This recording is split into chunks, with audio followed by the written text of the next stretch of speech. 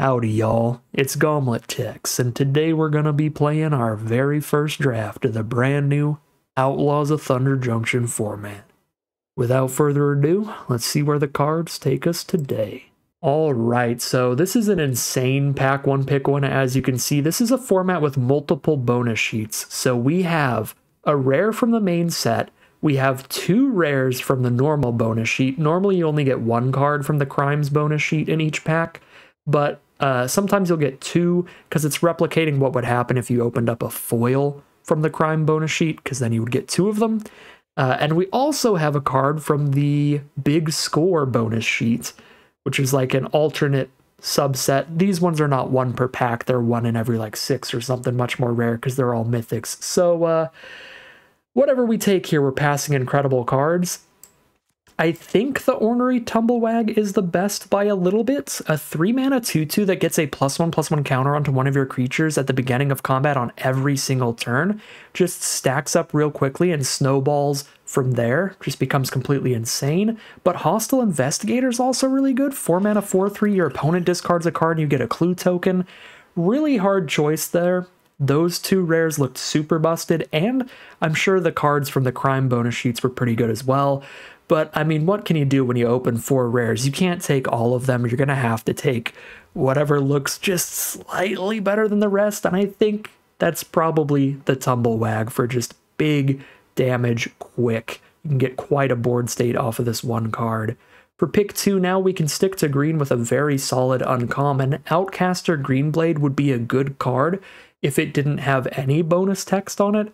If it was just a 3-mana 1/2 that grabbed whatever land you need out of your deck when you played it, that would already be a good 2-for-1, especially in any deck that's trying to splash.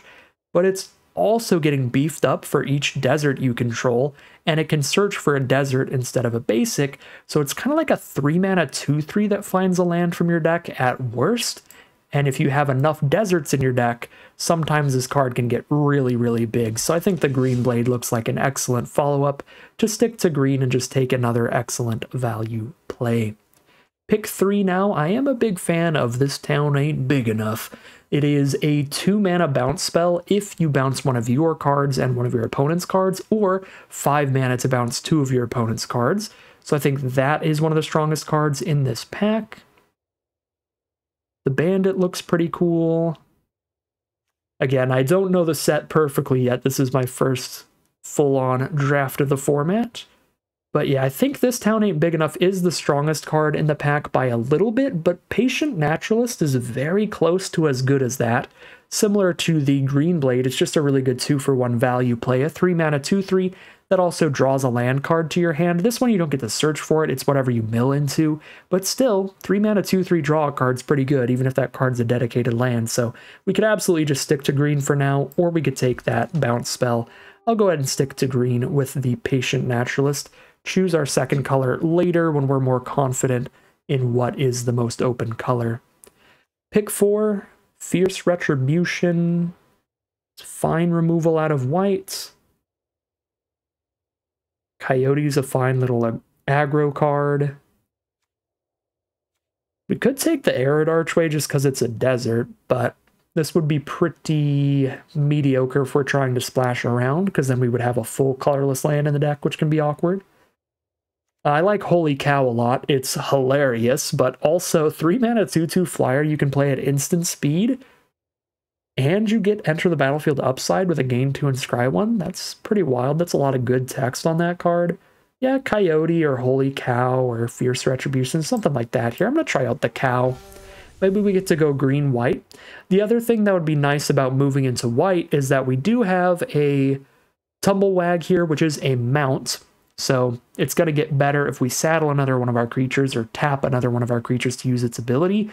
And green-white have some cards that care about the whole mount and saddle synergies and stuff like that. There are cards that will be better if we control a mount, and cards that are really good at saddling our mounts. Pick 5. I like Mirage Mesa a bunch. It's going to work great with our Green Blade, and it's going to be mana fixing no matter what colors we end up playing. So that looks solid if there's no great commons or uncommons here, and none of these look great. I guess Dance of the Tumbleweeds could be fun too, another way to pull a desert out of the deck. This another round rare, you basically spend a whole ton of mana just to redo all your enter the battlefield effects, so it's pretty narrow. Similar to how Obeka is pretty narrow, this one would be insanely hard to build around in draft. You get extra upkeeps. There are not a ton of ways to get value in your upkeep in draft. Fun commander to build around. Not really a great card to draft around, though. We could take another mount here with the Erynx, or we could just stay wide open with more mana fixing. Mirage Mesa, that's a mana fixing desert for any deck we play. Works great with that green blade. Yeah, I think either of these would be excellent options, but I'm going to stick to the green blade here. Get another Mirage Mesa. That 100% makes the cut.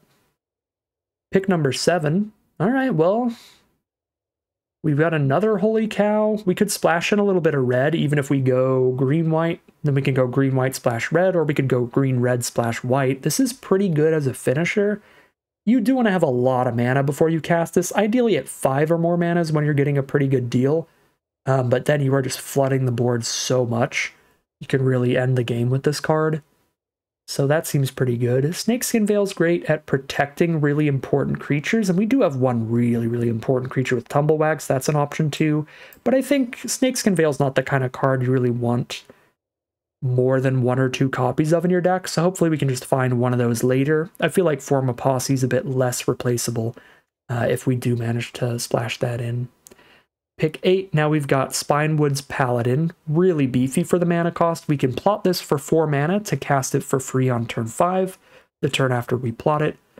Alternatively though, there's a green-red dual land to help us go green-red-white with Form of Posse. And this is also a desert. I really like deserts. This might be because I've got my own Hazazon commander deck here and not because I'm making the correct picks, but hey, we'll have a beefy green blade at the very least. Pick 9, Imp's Mischief. This is a black redirect spell. It's cute, not insane. Vigilante really depends on the amount of crimes you can commit, but 2 mana 2/2 double strike's kind of wild, so I think I will take that here. The other white creatures look pretty good too, but that's the coolest one for sure. One of the really nice things about these desert lands is that they do commit crimes. They are crime lands. You are targeting your opponent, so you're committing a crime. Committing a crime, of course, being targeting your opponent or any of their nonsense, anything on board or in their grave. So take the red-white duel now to commit another crime. Although Steer Clear is really efficient removal if you control a mount. 1 mana for 4 damage. So I'll take that out of this pack over the Wanted Griffin. Because we do have 1 mount right now, and we're heavier into green-white than any other colors, and green and white are the mount colors, as I said before. Now we've got a random armadillo, which is cute. We've got a random griffin, which is less cute, but it's a griffin, so that's cool. Now we are on to pack 2, pick number 1, and we're already kind of splashing around in the Naya color trio in red, green, and white, so if this rare's any good, we could try it out. Let's see, 4 mana to deal 5 damage to a creature or planeswalker opponent controls, and if a triggered ability of a legendary creature we control triggers, it does it twice, so it's like 4 mana hard to cast removal right now because we have 0 legends currently. Yeah, I mean, there's a decent amount of legendaries in the set, but still not enough that I think we could reliably get any extra value off of this when we don't have a single legend in the deck so far. So yeah, 4 mana, really hard to cast, 5 damage removal, probably not the greatest. I think I'd rather just take the massive beef that is the Cactus Folk Sure Shot, a 4 mana 4/4 reach ward 2. Just a beefy creature for the mana cost that's hard to kill, that also gives you tons of upside if you play any other beefy creatures. You know, any other power 4 or greater creatures, or just hasty tramplers for the rest of the game. Pack 2, pick 2. Well, speaking of beefy power 4 or greater creatures, the Stagecoach security works pretty great with that Sure Shot, and it's got an excellent enter the battlefield effect, so I kind of like that beef. The top of the curve. We don't have a lot of removal right now, just 1 Steer Clear, so the Thunder Salvo might be okay as well, although our deck is not particularly good at playing extra spells, so 2 mana instant 2 damage is kind of bad. This is much better in like blue-red, or any deck with a lot of plotting going on, where you can exile your spells to cast them on a later turn. Yeah, I'll just take the beef here. Let's go for the big stagecoach security.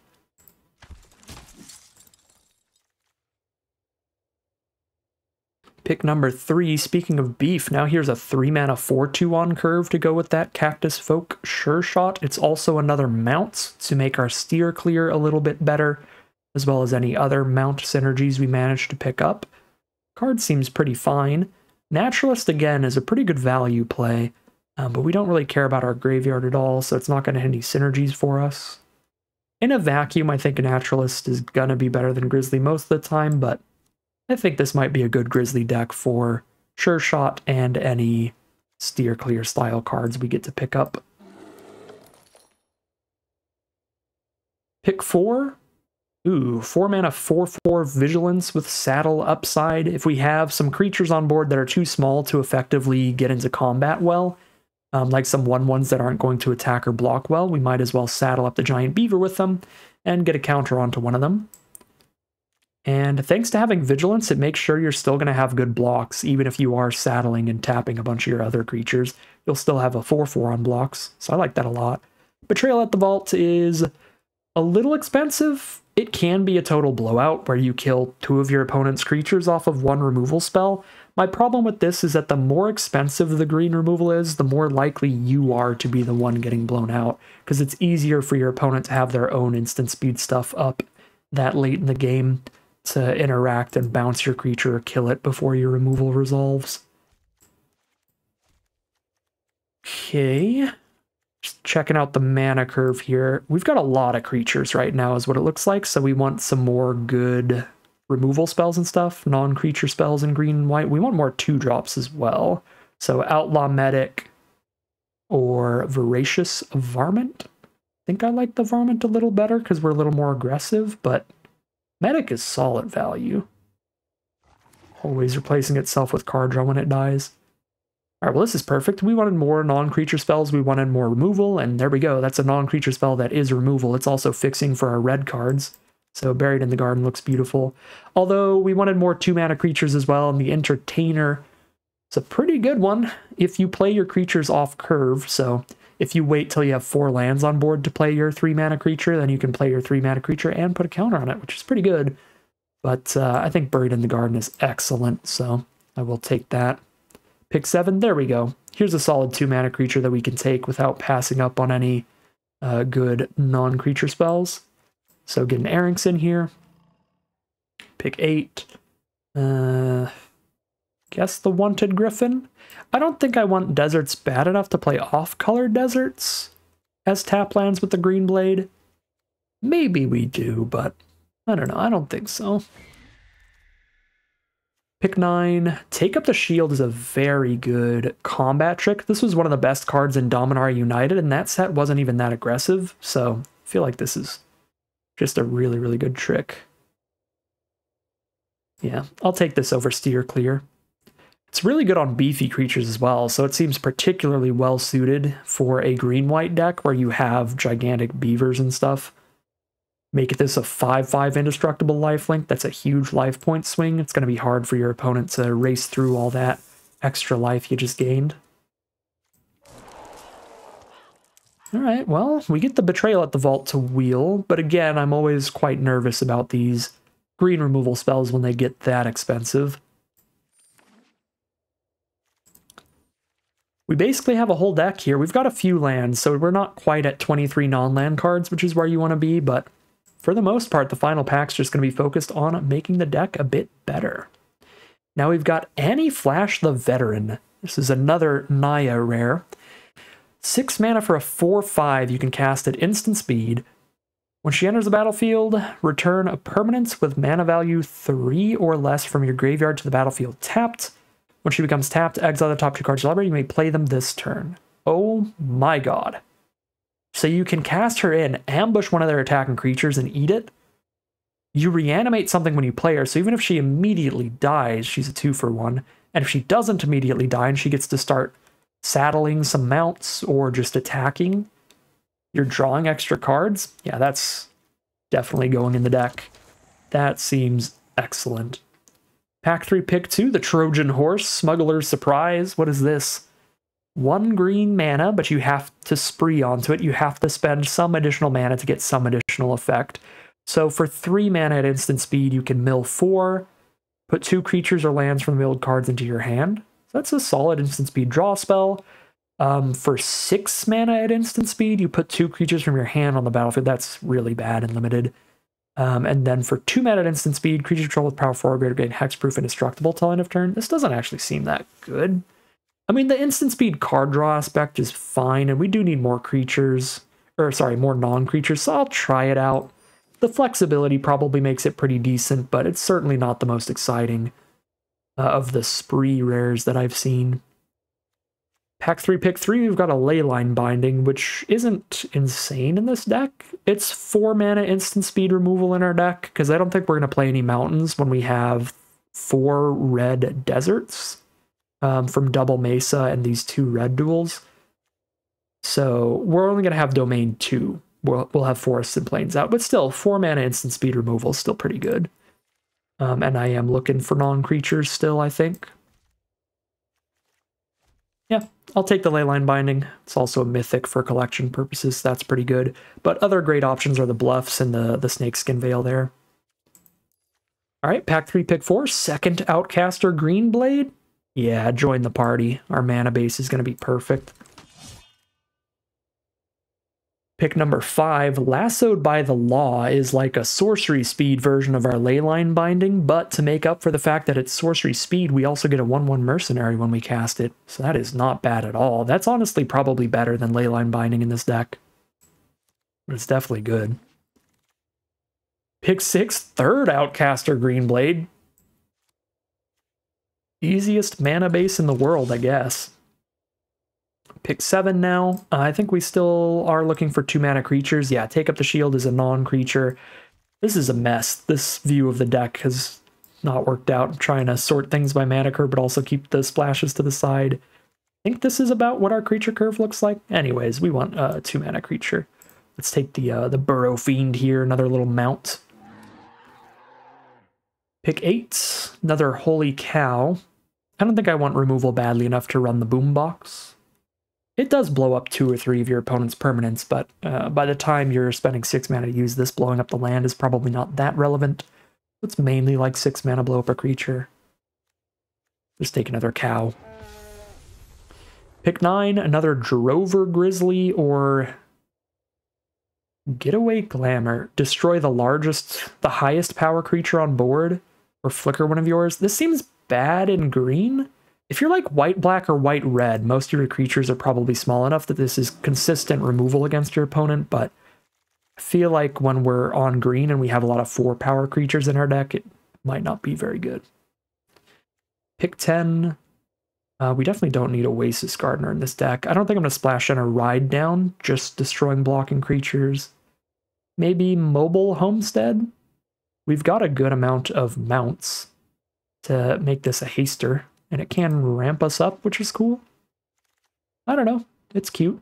Pick 11. We've got a good amount of mounts, as I just said, so Shepherd of the Clouds is probably excellent.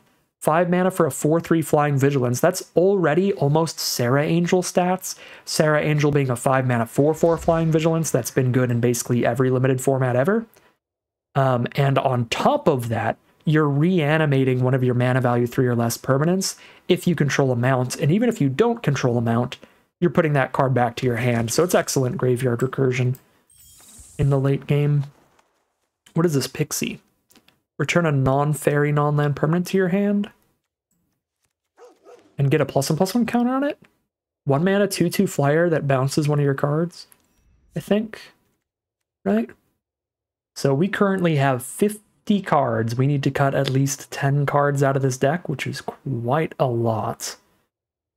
We have a whole ton of creatures here, sitting at 24. We can cut at least like 7 of those real easily, so that's going to be most of our cuts right there. I think with triple Greenblade for really consistent mana fixing, as well as a beefier threat potentially, we can cut the Naturalist without any graveyard recursion. We've got the 1 Shepherd of the Clouds, but like that is more than consistent enough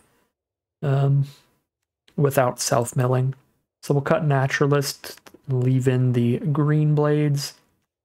It's our other weakest 3-mana cards. Tumblewag's insane. I guess the Grizzlies and the Holy Cows are pretty equal. Some combination of these could get cut out.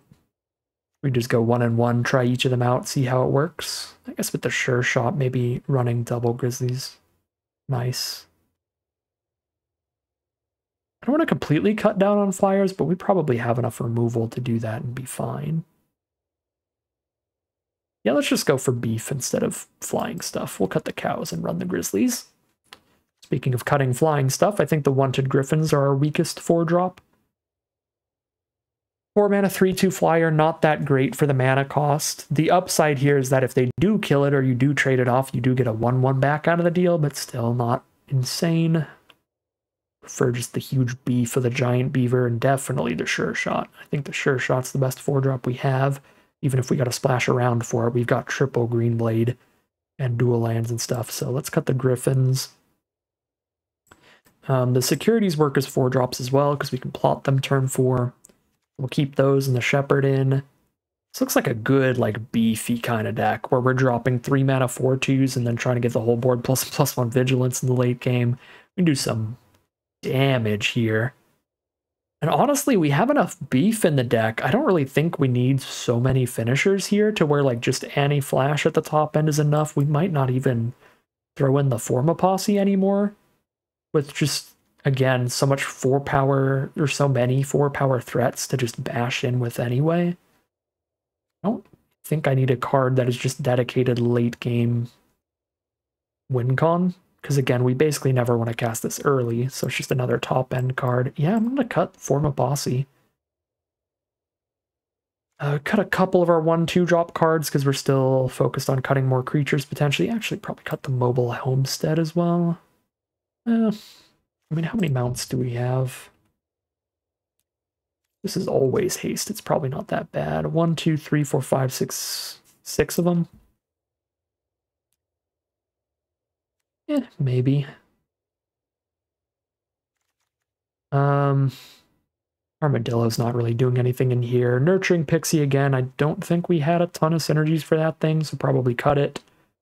Ankle Biter is still fine because it's always going to trade up into something late game, but honestly, we have so many like 3 mana 4-power creatures and stuff like that. We can trade up into creatures 1-for-1 anyway. So let's just drop those. I'm thinking Homestead for the last cut, but we've got enough removal. Betrayal at the Vault could be the last cut as well, and just because it's the kind of removal spell that makes me nervous. Tap out 6 mana and get blown out by a 2 mana removal spell or bounce spell. And you're like, well, I see. When your opponent's tapped out, though, the card's great. I don't know about this Smuggler's Surprise either, but it's interesting, it's flexible, and this card will have less opportunities to play with, so we'll try it out. Yeah, I'll cut Betrayal, and we will call it a deck here. All right, here's a look at the final deck list for today. We're on a nice green-white beatdown deck with a really consistent splash for some red spells.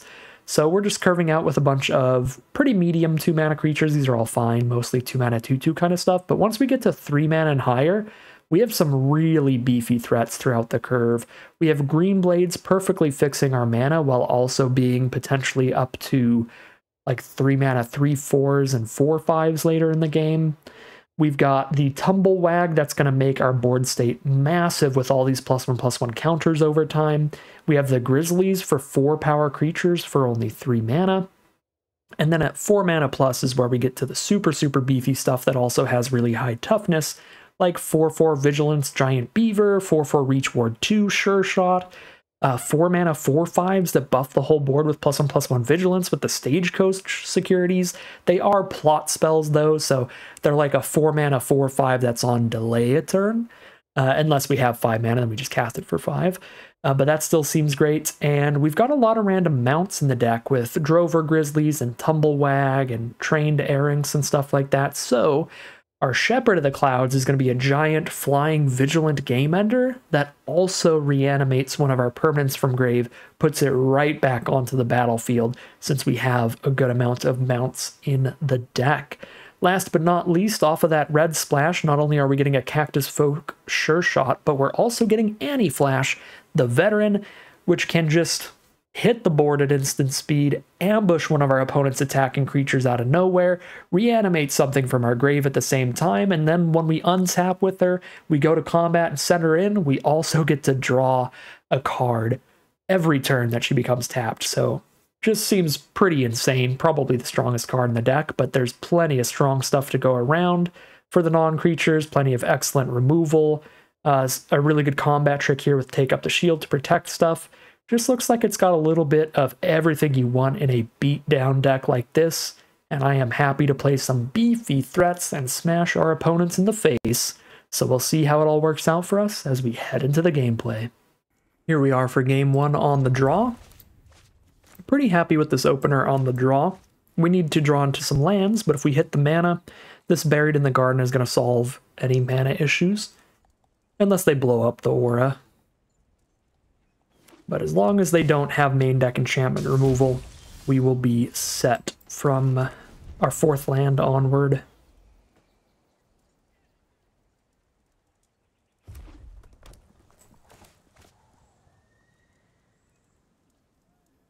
We are playing against blue-red. Blue-red has a double spell theme in this format where they're trying to cast 2 spells in 1 turn to get some extra value. So they get to use that plot mechanic where they exile cards to play them later. What is this? Duelist of the Mind. Flying Vigilance. Power equals the number of cards you've drawn this turn, and whenever you commit a crime, draw a card, discard a card once per turn. So that is really big for its mana cost. So I think we have found our Buried in the Garden target.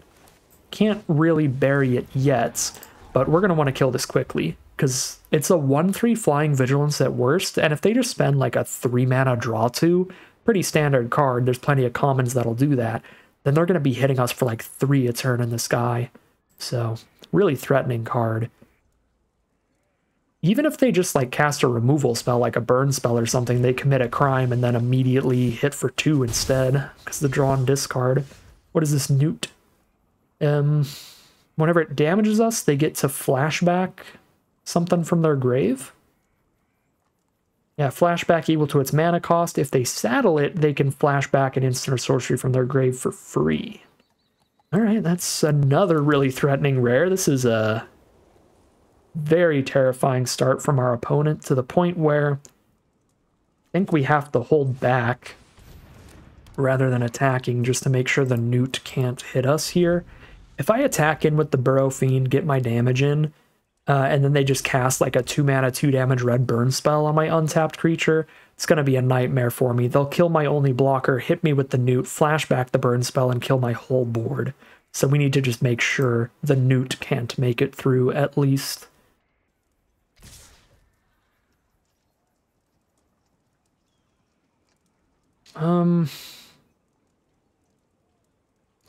I don't know the set well enough to know exactly what they could have here for the Newt, but it does seem like the most likely things would be them just casting a burn spell in response to us blocking, so I go for the double block and just see what happens here. Any burn spell I could think of would not work against a double block. It would have to be a combat tricky kind of thing. Alright, excellent. We do kill the Newt. Oh no, another flyer? Crom. 4 mana, 2/3 flying. When they cast their second spell each turn, put a +1/+1 counter on it and draw a card? Alright, well. So much for the game plan of killing the Duelist of the Mind. Now we have to kill Crom. I'm going to do it post-combat though, because if we can kill one of these with our Take Up the Shield, that is really efficient. And it would be worth letting them draw a card off Crom next turn. But if they don't block, we don't get to kill one. And we just go ahead and bury the Crom.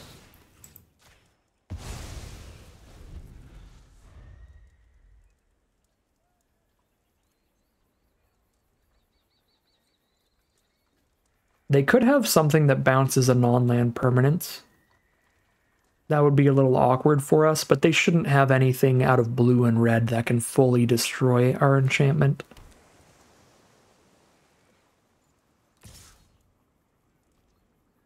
I'm feeling decent about Crom just being locked out of the game. That's a lot of mana to have up here. I don't love that.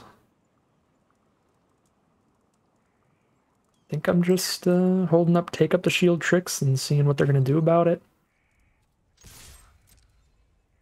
You know what, if they block, I actually think I just don't cast anything. Right, we bluff in the attack, but if they block and I try to take up the shield, they respond by getting their burn spell to resolve before I get indestructible, so yeah, we just bluff in the attack for damage. Feels best. We have 5 mana here. I can cast 2 cheap spells or 1 big one like Sure Shot. Feel like they've got the blue counterspell that's counter unless I pay 2. And if they have 5 mana, they get to counter unless I pay 2 and get a 2/2 flyer, which is super gross. I don't really have a good play around that. I guess it would be like probably Homestead and Erranks here. Let them counter Erranks.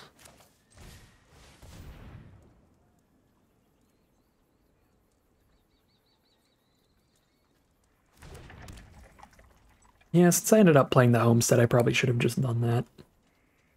Oh, this isn't a mount, though. Yeah, I would have had to double up to give the haste. You know what? I don't think I'm under enough pressure to need to also slam down the Erranks into the potential counterspell. Like, with a resolved Homestead on board, we're actually winning the race. So if we can just keep up the status quo, that is more than good enough. Okay, cool. Now they're tapped out of the counter. And we resolve a big spell. It's a Leyline Binding. Once again, 5 mana means just our little Erranks here. And to take up the shield, or just a Leyline Binding, or just a Stagecoach Security. Let's just get the Sure Shot down. Because that's going to open us up to some really good attacks next turn. The Security gives the whole board +1/+1 Vigilance, and then the Sure Shot gives the Security haste.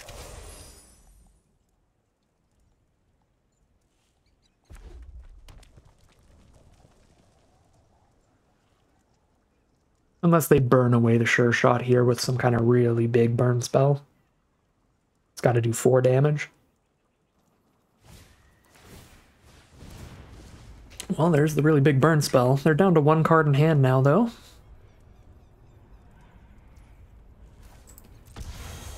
I should probably crew the Homestead in response, I guess. Have another blocker up. Ooh, they did commit a crime. They get to draw a card, discard a card, and have their Duelist be a 2/3 flying Vigilance this turn. Not super worried about my life total with Take Up the Shield in hand and a bunch of 4 power creatures available in the deck.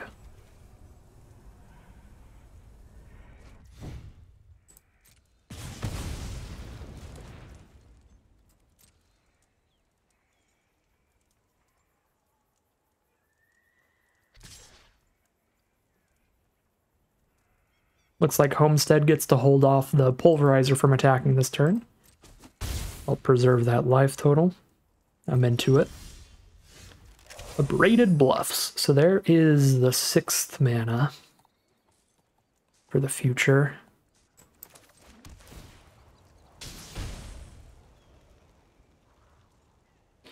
So if they have the counterspell, they're tapped out for making the 2/2 flyer off of it. All they do is counter unless we pay 2. So I think I'm super fine to play into it here. And just kill the Pulverizer. If they don't have it. And if they do, then we got rid of their ability to get a 2/2 flyer and counter spell and get a clean 2-for-1 on us.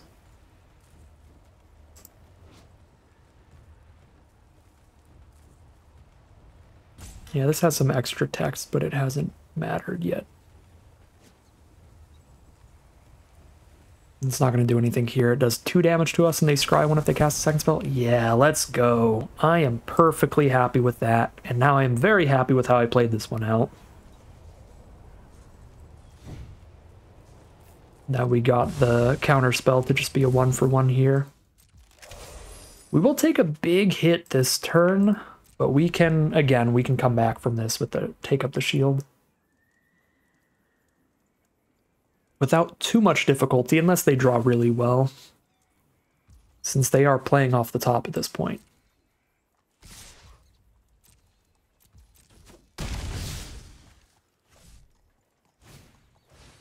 Alright, Mind Raider's a decent start to their top decks. Okay, there we go. 7th mana is beautiful for us. We can drop the security and hold up, take up the shield.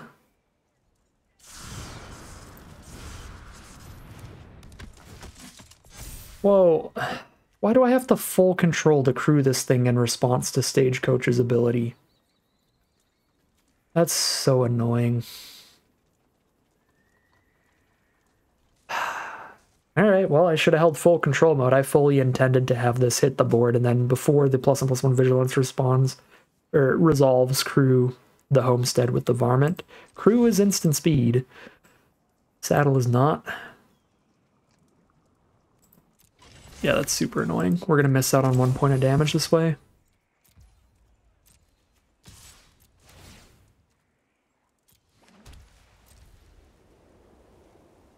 Plus now the Mind Raider is actually threatening to trade with Homestead. That was really bad. One of the perks of playing digital Magic sometimes. You don't get to activate your abilities when you're allowed to.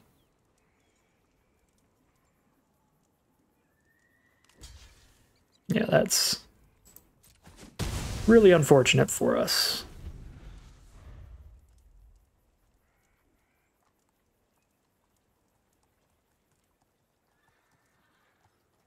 Again, fully intended to crew that in response to Security's ability.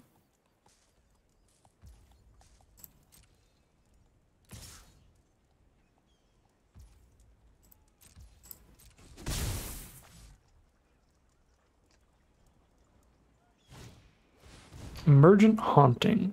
Okay, so for now that's just going to surveil for them, but that's scary in a top deck war.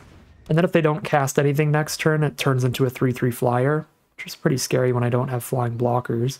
Actually, Varmint can just kill that, so we're fine. Do I sack the Varmint right now? Probably not right now. They're going to get to surveil one either way, and it only costs 1 mana to do this, so I'll sack it next turn after we declare an attack with it. Feels like where it's at.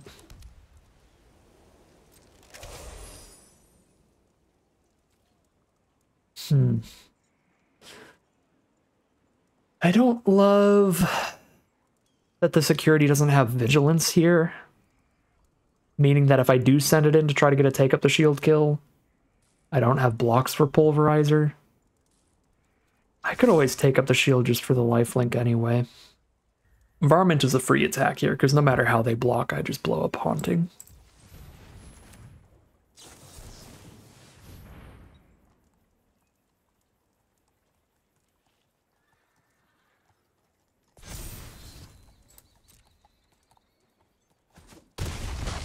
Alright, now they're at 8 and we're at 12.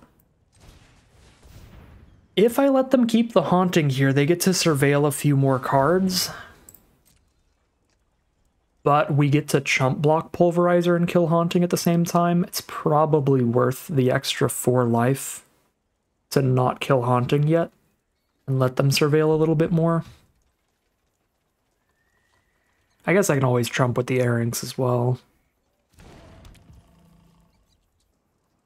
Yeah, no. Well, no, they surveilled and kept on the top, which means they're going to draw into something that they're going to cast. They're going to soak up some of their mana, so they're probably not even surveilling more than once this turn. Yeah, if they surveilled something to the top, it means they want to cast something here, which means they don't have all of their mana to spend on surveilling anyway.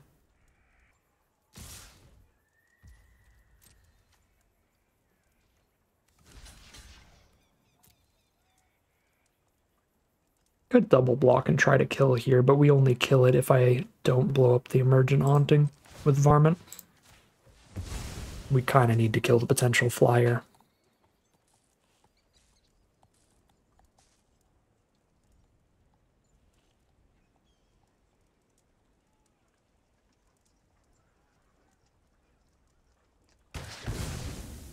All right, they don't even surveil a single time. On the plus side, at least they didn't get any extra value off of the haunting. On the negative side, dear God, what do they have? It has to cost at least 5 mana for them to not be able to hold 3 up on the haunting. Yeah, we might just be dead. But they do have to block a removal spell here, so let's see. Yeah, apparently whatever was on the top of their deck was very good. Oh, it's just a 2/2 flyer? Okay, I wouldn't classify that as very good, but it is good. They could have surveilled once. Oh, but they wanted to hold up the ability to use all of the abilities if I tried to cast something big. Alright. Real top deck war in the end here. They're at 2 life. I think we 100% would have won the game if Arena just let me crew in response to Security's ability. We probably would have just won by now with our vehicle still around too. So that's awkward. I would hate to lose to just digital magic things. I wouldn't even classify it as a misclick, right? Because Arena just should give you the opportunity to respond to instant speed stuff with crewing. I guess it's not like I clicked the wrong button, it's just that I didn't click Control Shift. It's that I didn't click the right button. Okay, Annie means we probably still win anyway, luckily. Any non-land permanent with mana value 3 or less? Yeah. Varmint, Homestead, Burrow Fiend, or Erranks, and I've got a 4/5 blocker. Well, they have to chump here.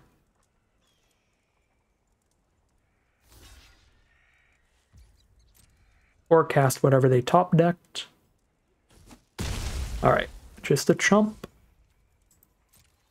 Could cast this right now to give them one less opportunity to draw into a counter. I guess since this is flying anyway, it's not like we're going to ambush block, because this doesn't have reach. So I probably will cast this in the end step in response to them tapping out if they're casting something in our end step, which it looks like they are. Yeah. So we'll do this while they're tapped out. No cards in hand. We'll pick up the Burrow Fiend, I guess, is the biggest attacker, because of the number of creatures in our grave, if we draw anything to saddle it. I think that seems right. Yeah, we'll take the Burrow Fiend. If I top deck any other creature, I can saddle up the Burrow Fiend and attack with a, like, 5/5. So they can't just bounce off of it with the Duelist or anything. It will eat up any blocker of theirs. Alright, take one from the Duelist. Ooh, Marauding Sphinx. That's 5 toughness blocker. Which means if I attack with Annie, we bounce there, but if I attack with Burrow Fiend, they have to chump. Which is why we reanimated Burrow Fiend. And I can't block no matter what I do, because I don't have flying or reach, so we might as well saddle there.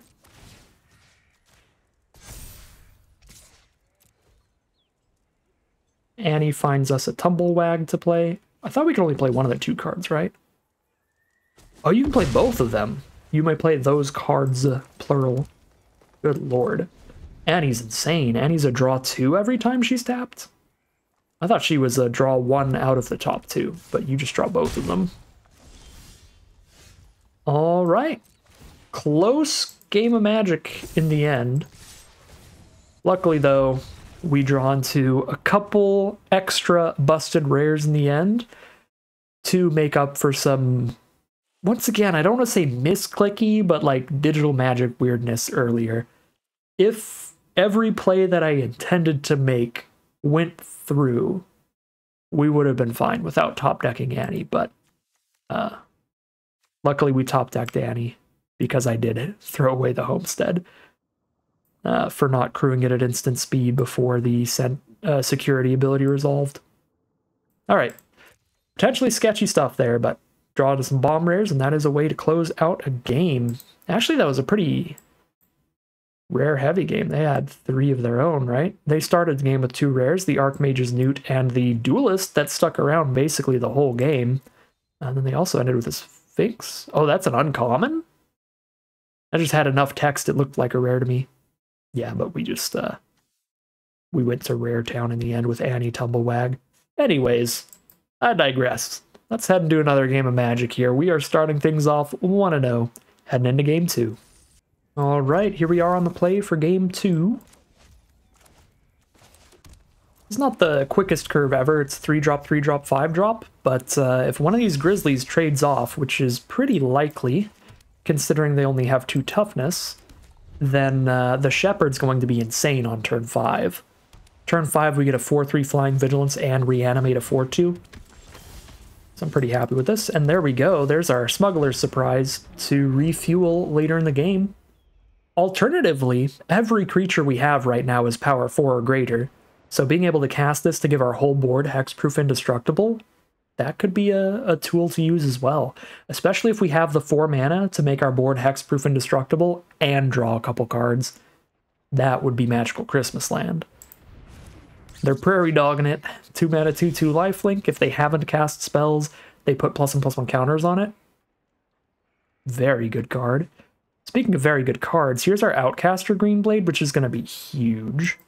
It's not a mount, though. It's not a mount. So I think I want to attack in, and if they take a trade, then I'll play the Grizzly, so I have a mount when I cast the Shepherd, but if they don't take the trade, I'll just play the Greenblade.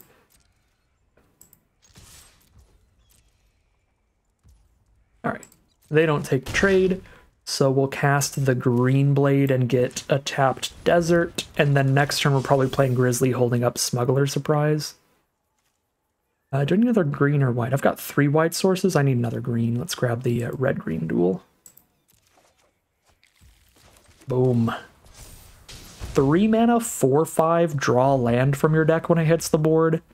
That's a pretty good deal, I would say. Relatively fair Magic card. No, it has been tethered. Goodbye, Greenblade. You tried. You did your best. Stubborn Burrow Fiend. Suppose we are casting that now, since we don't need to hold up Smuggler's Surprise for Hexproof Indestructible when they have no blockers up.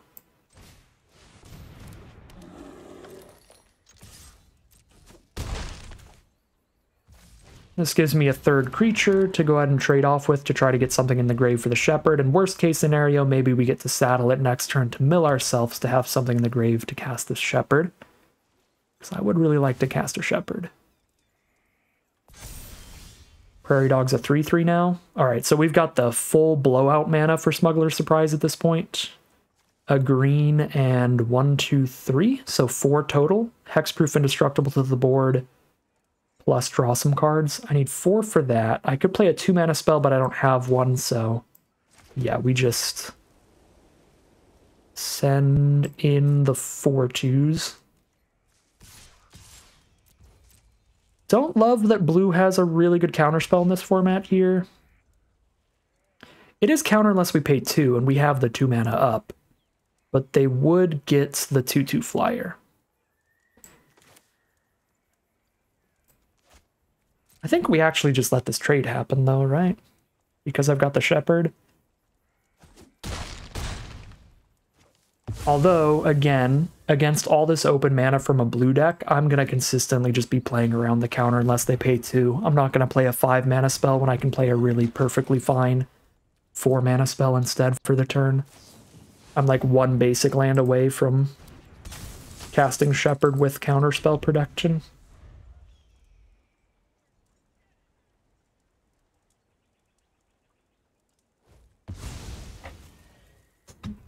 Ooh, they're plotting. They're tapped out of the counter. It's Shepherd time, baby. That does mean they didn't cast a spell, so they get the 2/2 Spirit off the Wrangler. That's really good. If I Greenblade, I have 3 mana up. I'd have a 4th picking up a basic. That is enough to Smuggler Surprise, but not to Shepherd. Still probably worth it. Just Smuggler Surprise for 4 this turn? Sure. Grab a forest.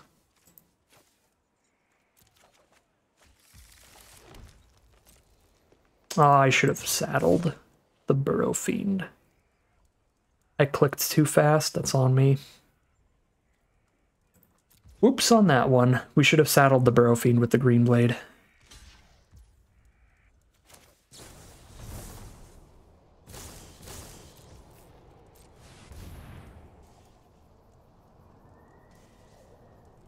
That one wasn't actually my fault, misclick kind of thing. I clicked the button that time. What is your 1-mana removal? Steer Clear? Ew. That's actually really nasty. As are those mills. That was unlucky. Well, I guess I'll draw land.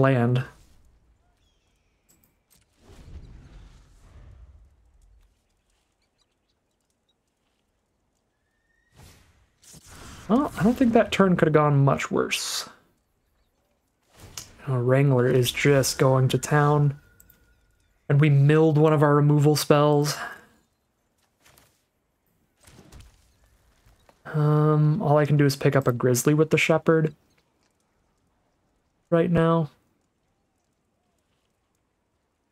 They have so many stats over there. How big's the Burrow Fiend? This would attack as a 4/4 at minimum.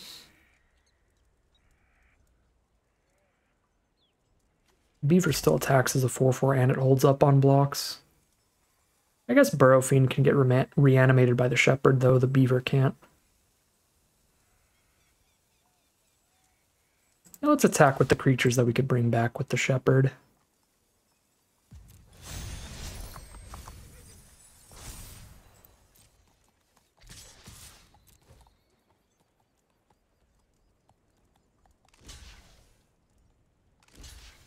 Oh, this looks pretty fine. Depends how good their tricks are here. There are no tricks, so this is pretty fine.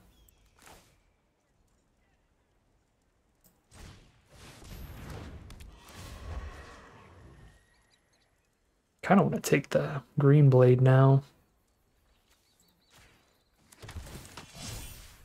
Grab our last desert. This is just a 5/6.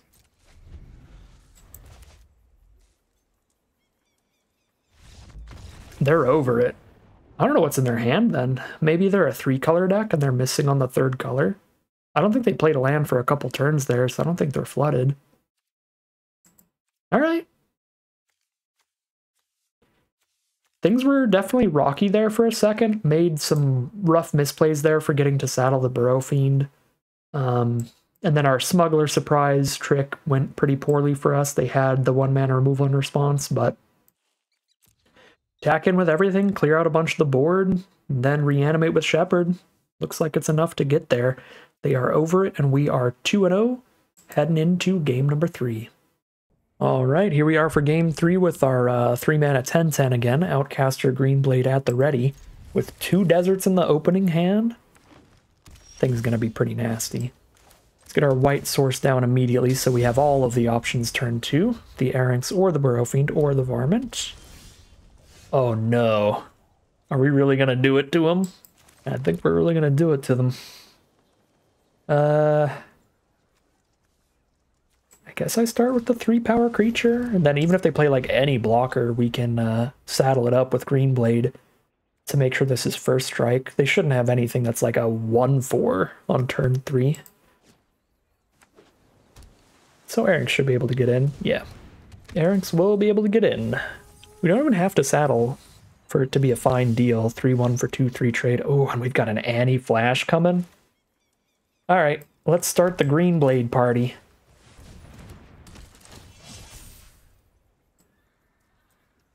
Oh, the deserts. We must make them massive.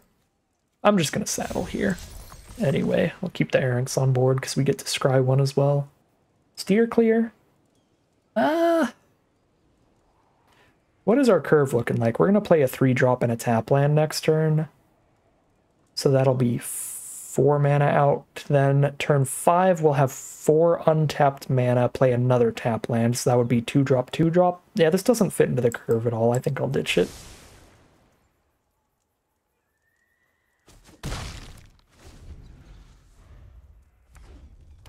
Rather get closer to something that can kill any creature, whether or not it's in combat.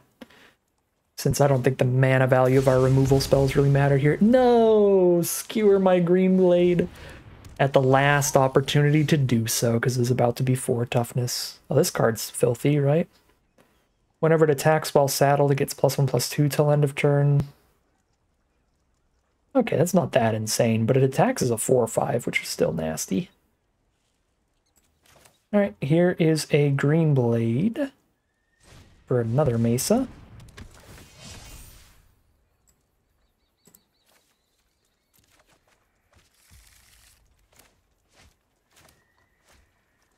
We play the duel first, though. Saddle this is a 4/5 if I don't saddle green blade anyway, so let's saddle the green blade up, because it can't block the possum regardless.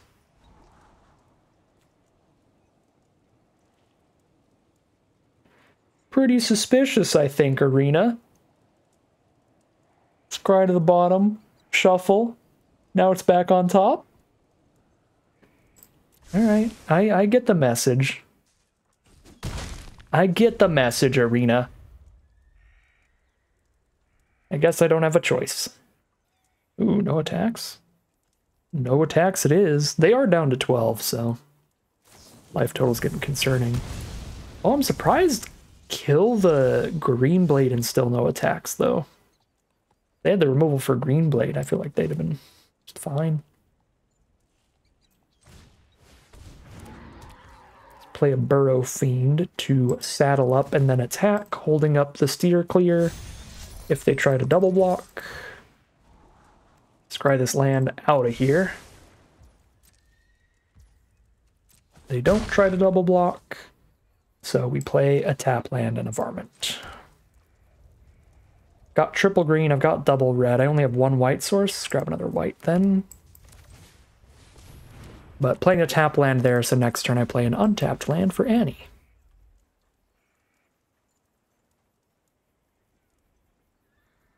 If they did double block in a way where I would want to steer clear one of the creatures, then I might have played an untapped land to still play Varmint that turn.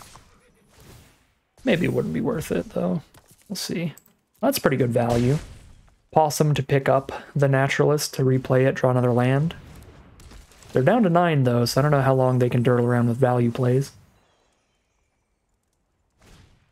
They gotta expand that board. Get some blockers. 2 creatures in grave right now. Oh my god, we drew into Shepherd of the Clouds? Ooh, sorry, Annie. I feel like Shepherd Steer Clear is kind of beautiful. Oh, I should have shepherded first, had the green blade grab a plains and play that for land for turn. Because we're definitely picking up those are our only options. We're 100% picking up a green blade. Woo! It is just party time over here. Deck is nuts. This will be, what, a 3/3 no matter what? The 2/2 doesn't attack into the 2/3, so we'll tap that. Oop.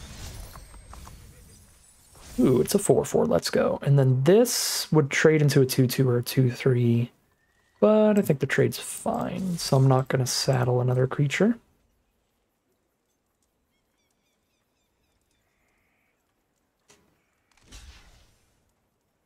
Uh-oh, Spagoopio. They went for the double block, and we got the board wipe, so we are now 3-0 heading into game number 3.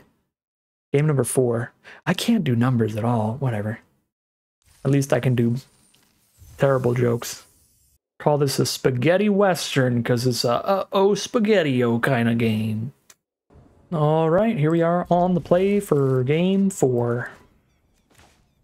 We've got a curve out here, Varmint into Grizzly, and then our top end Annie Flash will be sweet. We don't have our splash color yet, though. We don't have any red sources, so it does depend on whether we find the red source for Annie. But until then, we've got solid plays to start this game off.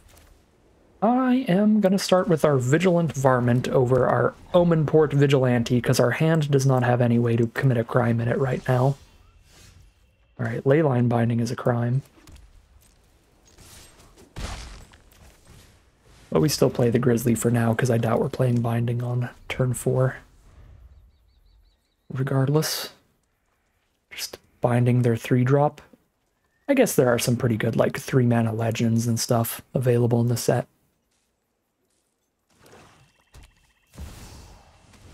Like that.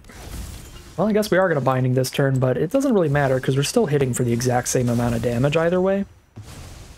Right, if I had played the Vigilante instead of the Grizzly on turn 3, then they would both be doing 4 damage. I guess if I played Vigilante instead of Varmint on turn 2, we would have hit for 2 more damage. But I'm perfectly happy with how this has played out. Consuming Ashes, exile the Grizzly. That's kind of rude. I don't like that that's exile and not destroy, because we have some excellent graveyard recursion in our deck, as we've seen. I think we've cast that Pegasus thing in almost every game. Like Hercules, we're like Hercules just flying around here. It's pretty gross. Well, there we go. Ah, Vigilante's about to be so disappointed with me. Vigilante, I know you really want us to commit crimes, but I'm going to commit a crime while you're still summoning 6 so that I can play Annie next turn, because I need to get the tap land out of the way. I'm very sorry, Vigilante. Campbell. Where's the soup, though? It's a 3-mana 2/4. Whoa, okay, double legend me. Whenever one or more tokens enter the battlefield under your opponent's control, they get a copy of it. And whenever tokens enter the battlefield under their control, we lose life, gain life. Okay, so this doesn't really do anything until they're making tokens, because I'm not going to make any tokens. My deck. What about Tiny Bones? Death Touch, when it damages us, they can cast something from our grave. We have nothing in our grave. Alright.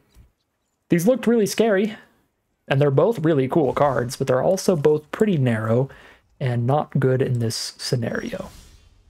So we're fine. There's a Buried in the Garden. I mean, that commits a crime and we're threatening 6 damage. I think we're just... well... I guess, like, if I cast Annie before we have a permanent in our graveyard, she's not even that insane. She's not full value anyway. Yeah, we do want one of our cards to die before we Annie, so let's go for it. Let's let somebody die here to Tiny Bones, the Varmint, I guess, being the one that will die.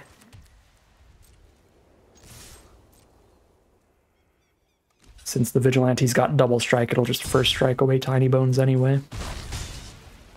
Alright, cool. Now we've got something in grave.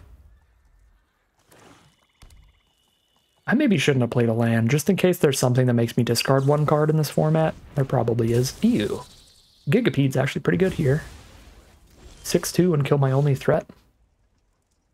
Well, Anti-Flash returns it tapped, right? Yes. So if I Anti-Flash at instant speed, I still don't block Gigapede. But I can still do that in the end step. That's fine. What is that? Any number of opponents discard a card. For each opponent who didn't discard a card with mana value 4 or greater, they draw a card. Okay, so I just discard Giant Beaver. Sure.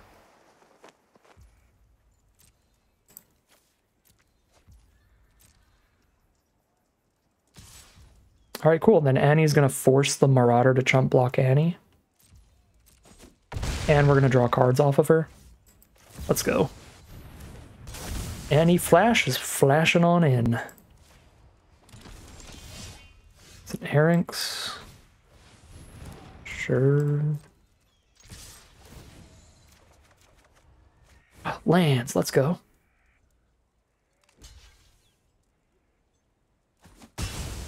Alright, they take a kill. Fair enough. Go to 1 life, though.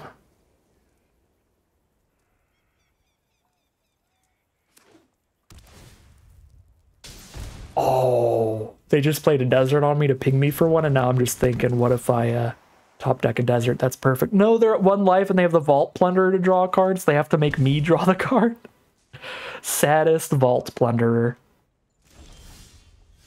God, it would be so sweet if I just ended this game with top deck desert. Grizzly only gives trample when it attacks while saddled. So I think we're saddling the Erynx with Annie here so that she doesn't trade off. But we still draw the 2 cards. And then also they can't trade into the Erynx. Alright, Burrow Fiend and a tap land.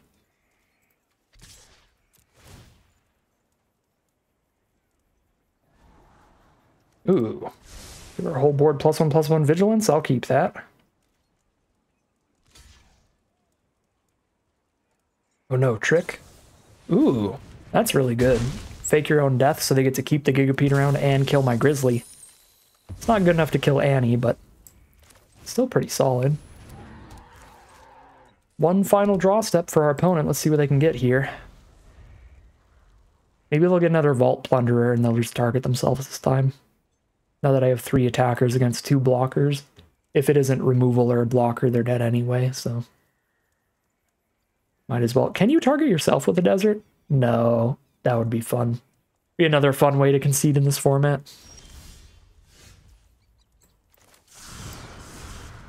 Get in there, Vigilant team. I guess that actually would mean I don't draw anything off of Annie this turn. Huh. Well, maybe I didn't want Vigilance.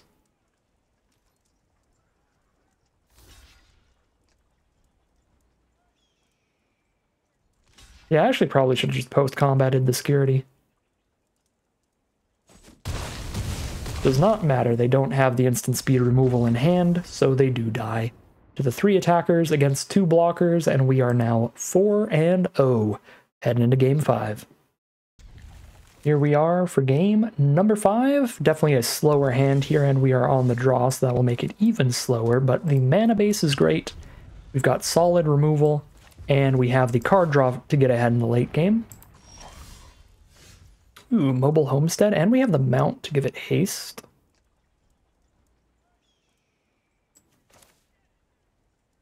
I'm probably just going to cast it right now, though. Well, if I cast it, they can kill it with Varmint. I might have to just steer clear.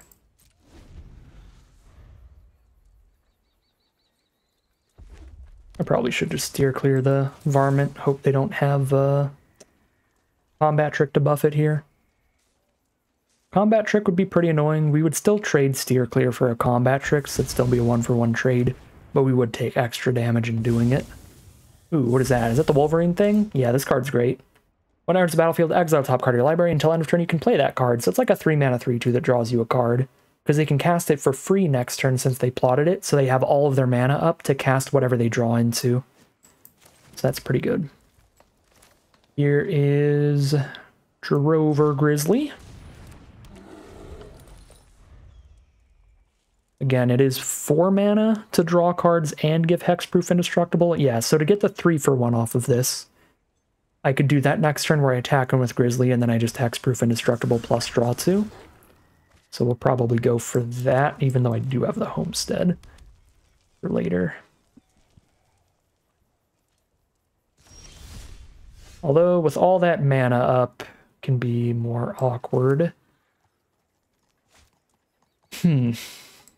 I guess if I hold all of my own mana up here, I've got double Combat Trick, where I just take up the shield, and if that somehow doesn't resolve, we can also Smuggler's Surprise. So we can double up the tricks. Alternatively, I could just set up the Homestead and send in with that, and if they want to spend removal or a trick on Homestead, it's not as bad for us. I'll set up the Homestead here. And if this is just going to be a trade, we'll just take the trade. But if they try to change it from being a trade, that's when we'll Combat Trick and try to blow them out. But I don't want to be the first one to blink here. I don't want to be the first one to cast a trick and have them just have their own trick in response. Alright, and if they just take the damage, they just take the damage. That's cool too.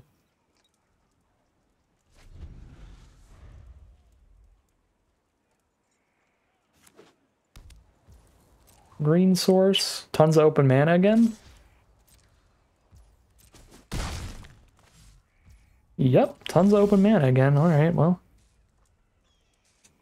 Still think attacking for 1 less damage by sending in the Homestead instead of the Grizzly is better, because it potentially draws us a card, which is definitely worth the 1 less point of damage.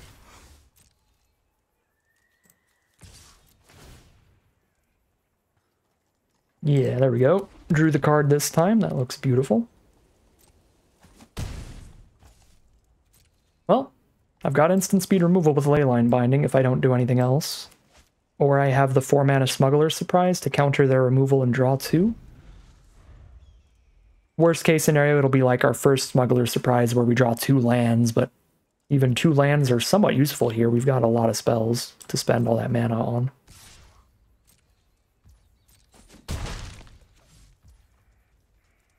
Nothing again? Well, show me a hexproof trick, I guess. 2 more backup removal spells if this doesn't pan out.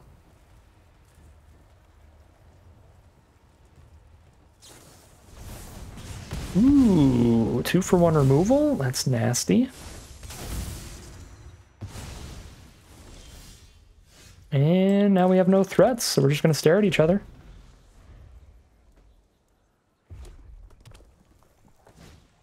Voracious Varmint. Oh my god, no. And they have the Varmint for the binding, so they can blow up the binding and draw another card?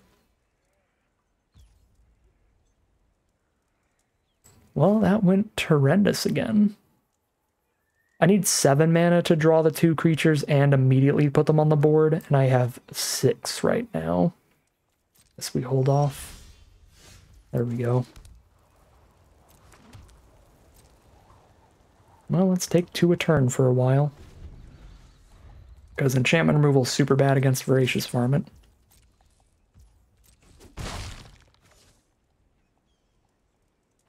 Alright, they are going to go ahead and get the Wolverine back, draw a card.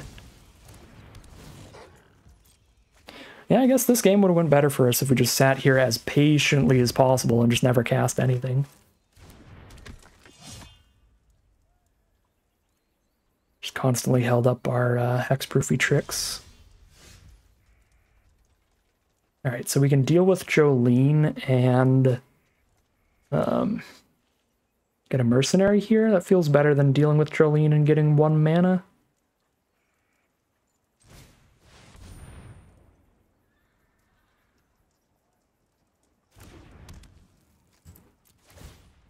There's 1 hexproof trick in the format. There's Snakeskin Veil, and that's it. Of course. Well, still double block with a 1/1 and a 2/2 Varmint here.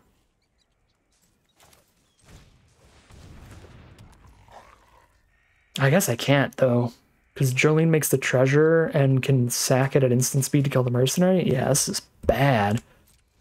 Just the right instance here from our opponent. Just working out perfectly for them. These are rough.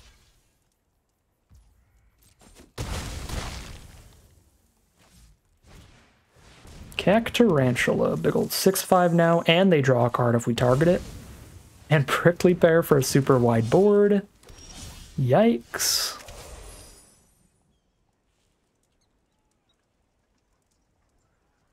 Now we can Buried in the Garden Jolene and have 4 mana up to play Omenport Vigilante and take up the shield.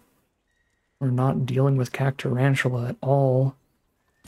Green and 2 to draw the 4, and another 5, 3, 8, 6, 7. It actually is 8 mana for the whole thing. 9 if we want to get the hexproof trick too. I think I have to let them draw the card because I just can't kill the Cactarantula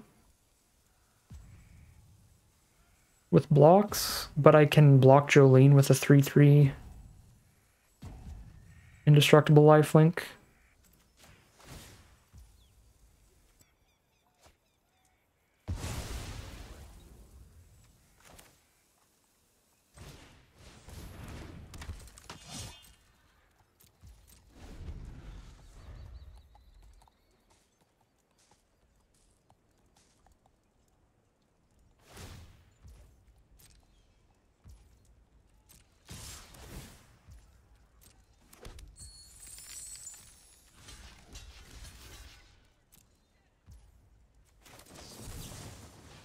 They top deck another trick.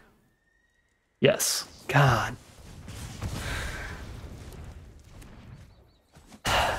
Well, this game could have gone a lot better if we were like insanely patient with our tricks. But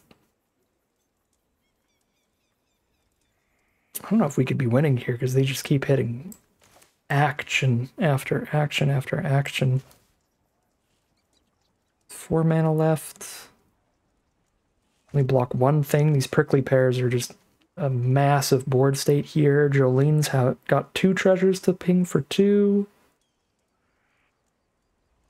6, 7, 8. 8 mana. I can 8 mana Smuggler's Surprise, which is, I guess, more than just playing one sure shot.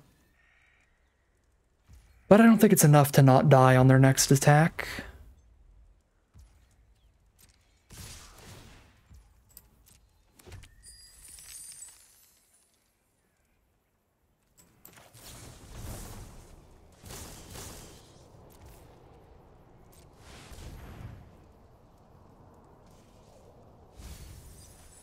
We did hit creature.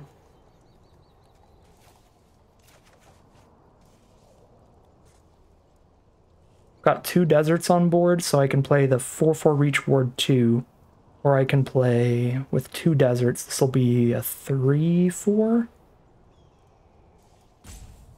I guess we go for the bigger stuff.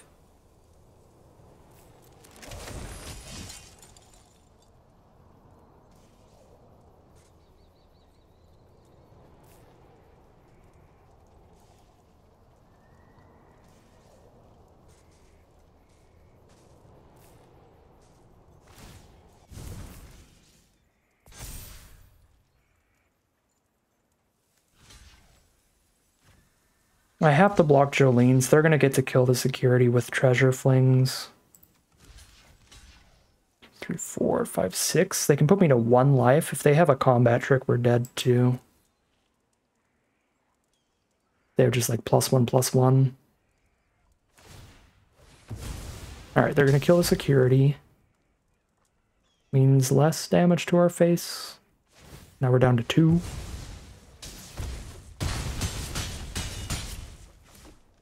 And land from our opponent, but land off the top. Doesn't mean we're dead. If they draw absolutely nothing, we go to 1.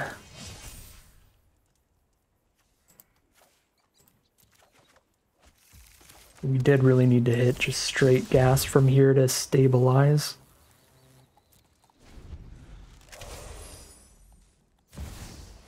That is definitely not nothing. Oh my god, they gain 3 draw card period no matter what from this thing? And it's a 6/6 trample? And if it dies, they just get a new one? Alright, well, GG. 4-1 it is, heading into game number 6. Alright, here we are for game number 6. Excellent opening hand here, pretty pumped about this one. We go for turn 3 Green Blade, so we need to get the tap land out of the way immediately, even if we have a potential Omen Port Vigilante that we want to commit crimes for. I want to lock in turn 3 Green Blade more than I want to lock in Double Strike. Magda? Alright, I'll absolutely trade Vigilante for Magda if they attack in. She's going to get a treasure every time they commit a crime, and if they get 3 treasures, they get a 4/4 flyer and just destroy my soul. And there they go. Crime land, that's the first crime committed already. I really would like to hit a desert because it buffs Green Blade and gives Vigilante double strike, but I definitely see an argument for just grabbing a basic to guarantee that we can kill Magda next turn. Although alternatively, maybe they just trade here because they know we can commit a crime next turn. Yeah, they don't. They don't trade. But yeah, this means we're not going to kill Magda until turn 5, which might be after they have too much treasure. Oh, never mind. If they cast a Rakdos, they don't have too much treasure. But now I don't get to kill Rakdos this turn. But obviously I couldn't have known they had Rakdos. 6/5 flying trample. Whenever they sacrifice another creature, exile cards equal to its mana value. They can sack a creature to give it indestructible. Okay, so all my exile removal still works fine. So they sack something to give it an indestructible and cast something out of my library. That's insane. Good grief. All right. I've only cast two spells, but they're both absurd rares, so we're not having a lot of fun over here. It's not looking good. So I guess we still need to play our land for turn to lock in our removal for the turn after this. But then I think we Smuggler Surprise for 3 over Homestead. Can't get in at all, no matter what.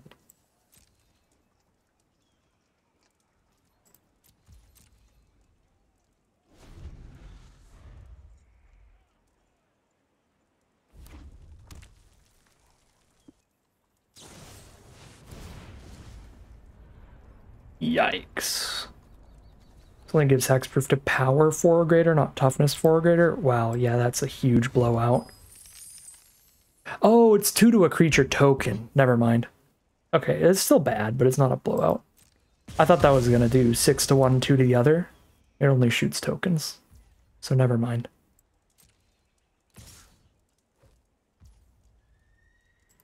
I will take 6.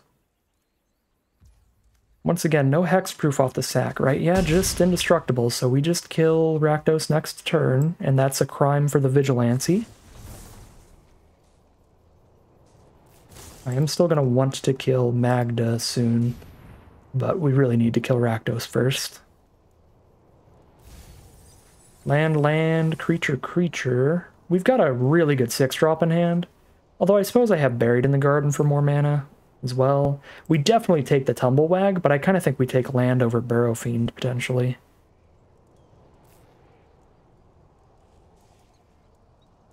I think so. Alright.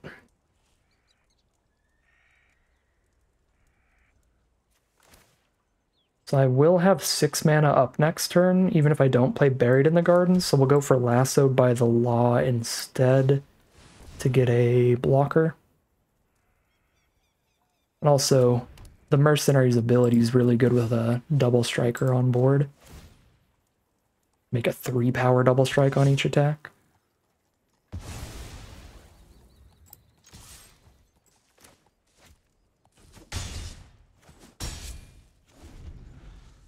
Next turn's probably going to be Buried plus Tumblewag, I think. Because we'll have 6 lands, but with Buried in the Garden we get another mana. Ew, Vanishing Burst, get Rakdos back. They don't get haste, but they do get a second treasure for the freaking Magda. So now that I have to spend removal on Rakdos again, they might just get a 4/4 flyer out of Magda.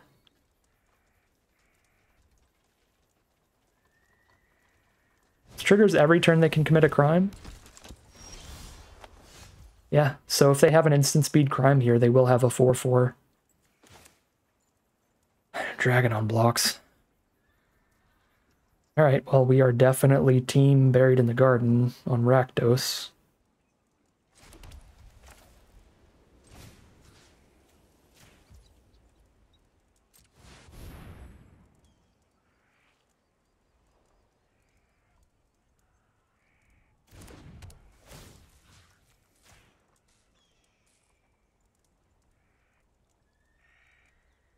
They could sack something in response to draw a card from our deck, but they can't save Rakdos. So they let Rakdos die. Then we cast the Tumblewag to get +1/+1 counters on the board. I mean, they are locked in for a chump block here, right? Yeah, they're already locked in for a chump block either way, so I think I want to have a 3/3 on blocks. I'm going to target the Tumblewag instead of the Vigilancy. I'd be really surprised if they don't chump, but maybe they won't. They get to draw a card for chumping and stop 6 points of damage. They don't want to do it, though. Alright. So I got my 3/3 blocker to hold off their stuff if they don't have more removal. And of course, plenty of other threats to play. We can grind this out. Uh-oh. Stoic Sphinx is very hard to deal with. Hexproof if they haven't cast a spell. Well, luckily they have had to spend all their treasure to be able to double spell there. So we don't have to worry about a 4/4 flying token. But a 5/3 flying hexproof is still a huge deal. So we have 1, 2, 3, 4, 5, 6, 7 mana here. If I cast Green Blade, I'll still have 1, 2, 3, 4 mana left over, a 5th if I grab a basic. Kind of like Green Blade. I guess I can't commit a crime here no matter what. What could I reanimate from grave? I could reanimate a Green Blade or a Burrow Fiend if I play Annie. If I play Annie, I reanimate a tapped Green Blade, grab a basic, and play an Erynx in the same turn. And then I can saddle Tumblewag with Annie to draw more cards. But I can only play them this turn. So that doesn't even really matter. The exile ability on Annie. It would just be the most creatures I can put on board this turn to threaten the biggest swing next turn. So it is probably still worth it.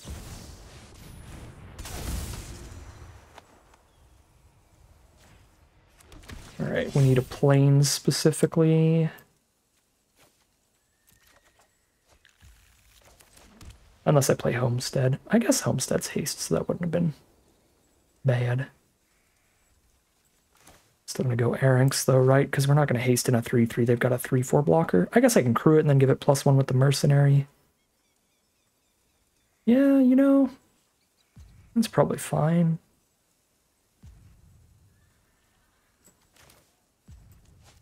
You know what? No, though. No. Just gonna go Vigilante power here.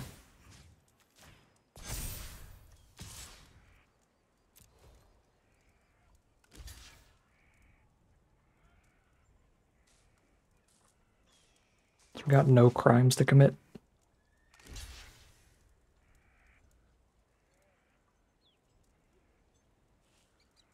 Alright, clear out the Magda. Don't worry about that ability in the future. Seems fine. Or, yeah, 1-for-1 trade into Loan Shark also seems fine.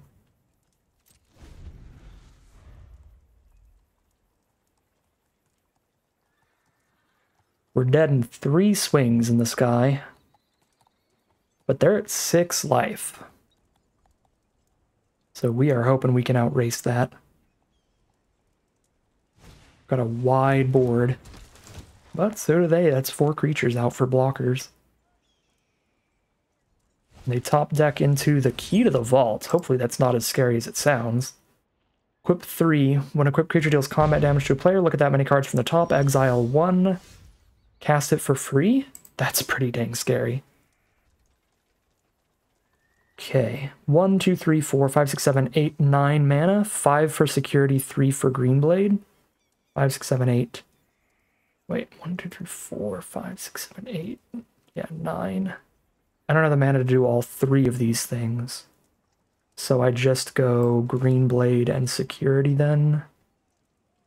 Right? Play a tap land to buff both the Green Blades. I do have the mana to do a tap land and still play the security. And everybody's got Vigilance, so we send in with everybody.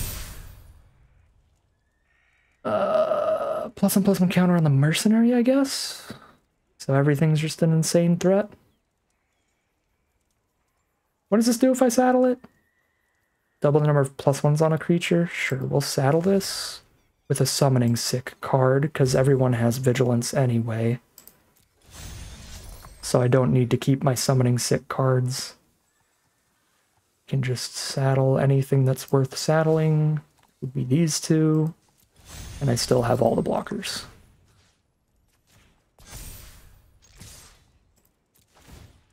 Double counters on that to spread the damage out as much as possible, and math is for blockers.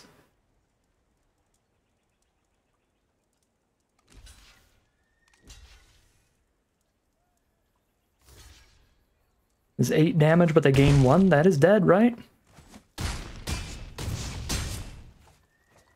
That is lethal. We are now 5-1, heading into Game 7. All right, here we are on the play for Game 7. Let's get things rolling with that Burrow Fiend, I think, right? Because this can get really big real fast, depending on how we mill. And by milling, we make sure there's something to reanimate with Annie. The Smuggler Surprise is going to be more self-mill. I think the Burrow Fiend could be big.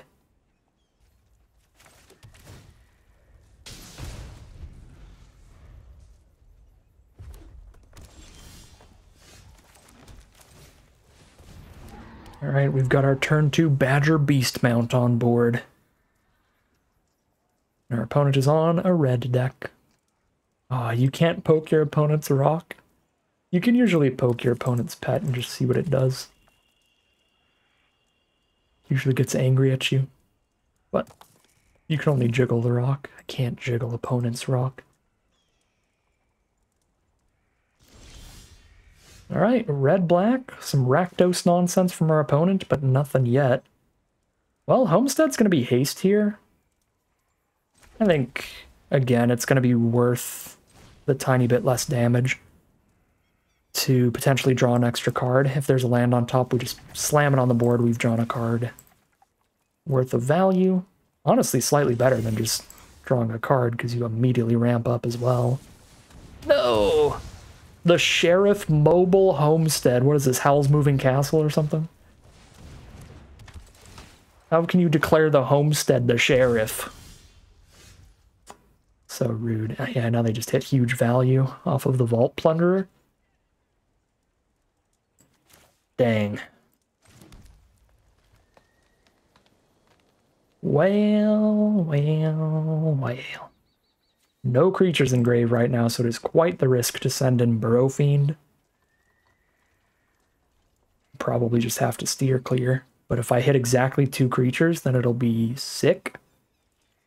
But that's quite unlikely.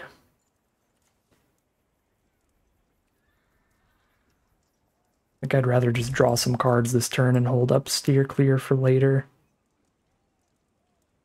Well, no, let's just be mana efficient. Let's just steer clear a 3-1. That's fine. So I'm only going to Smuggler Surprise for 3 anyway. And there's always the chance they play around a trick here and don't even block. And then it's just free damage.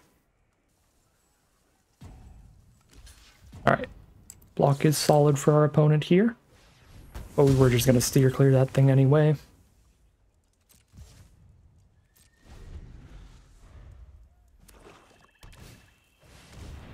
Oh, cool. That's too big to steer clear. So just a 5/5 Flying Trample.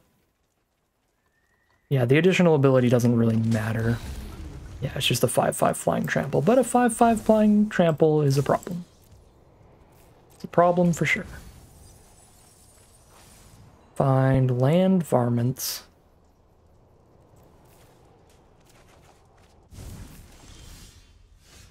Zero creatures in grave, so no stubborn Burrow Fiend attacks.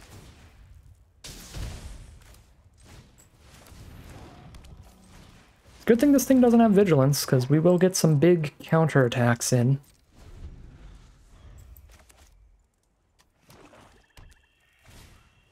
The Mine Raider for 3/2, and this is an Outlaw, Scorpion Dragon Rogue. This thing gives... Oh, any creature menace or lifelink each turn? Alright. That is horrific. So if we don't get rid of this Apothecary, if they commit a single crime, they just give their 5/5 Flying Trampler lifelink, and we will never outrace it. So now we can Annie back a tapped Homestead or a tapped Errinx.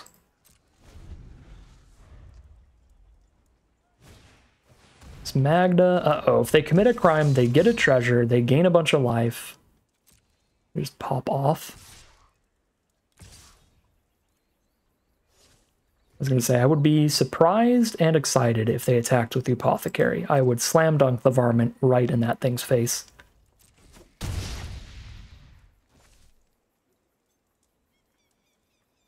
Alright, Annie, this is going to be a difficult race. We're trying to outrace a potentially life-linking scorpion dragon, so let's see what you can do for us in our end step. Be very sad if they have murder. Double black and 1, destroy a creature at instant speed. Like to get at least one swing in with Annie to draw the 2 cards. But ideally she sticks around forever. Still gotta do her in the end step here to get rid of the summoning sickness. Get that mana investment out of the way.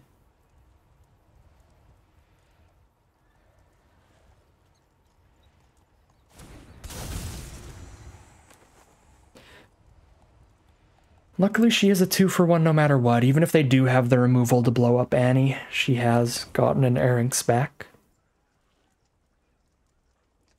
Dang, looks like the removal here. At least we're getting them to commit a crime without getting any crime value. They don't get lifelink value here.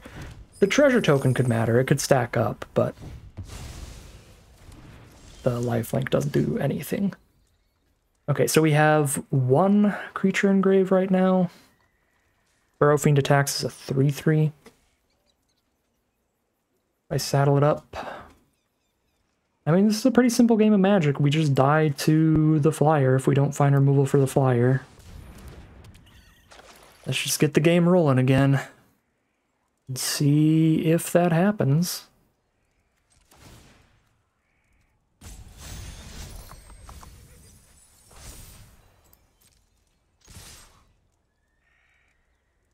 I'm a little sad to mill the Shepherd, but it wasn't going to be big enough to block their flying trample card anyway, so it wasn't even that helpful.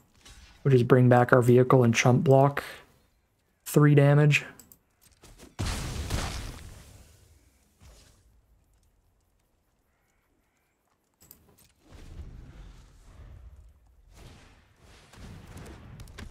Alright, we got 1 last draw step. Find a way to deal with the flyer.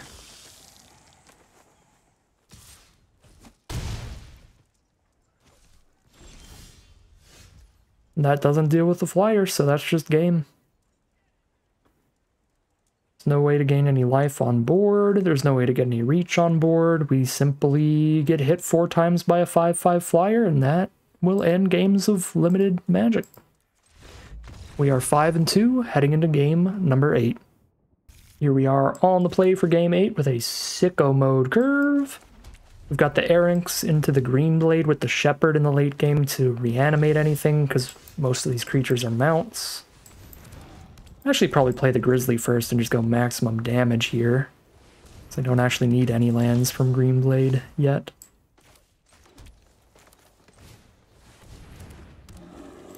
Saddle on up, scry 1. Get a first strike swing in. Scry into the sure shot?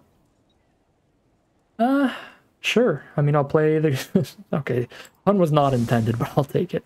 I'll cast the Green Blade and grab a red desert and play that tapped next turn. So we will have sure shot mana. Uh-oh, is this going to be another game I just lose because I didn't draw removal? Might be. Matter Weaver is 100% a must-kill immediate kind of threat. We can't kill it immediately here. Well, our deck does have a lot of removal. We've got like 4 exile spells in here. No, we've got a Steer Clear and 3 exile spells. We have Leyline Binding. Got a lot of green sources. Let's grab the red-white source. We have Leyline Binding and Buried in the Garden and the new one that makes a mercenary and exiles something. And...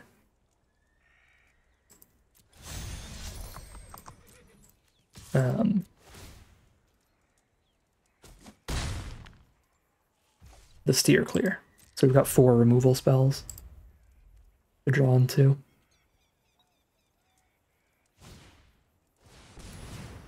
Alright, here goes the Matter Weaver popping off. It's already just a 3 mana 2/4 plus a 1/1. Incredible deal even if we kill it next turn. We do not kill it this turn.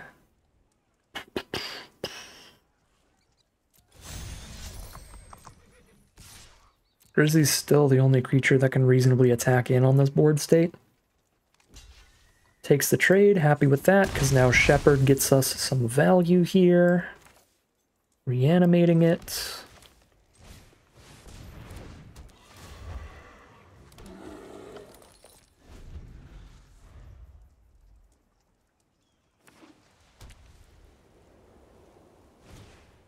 Sheriff of Safe Passage. Now Matter Weaver's a 3 mana 2/4/+2 1/1s.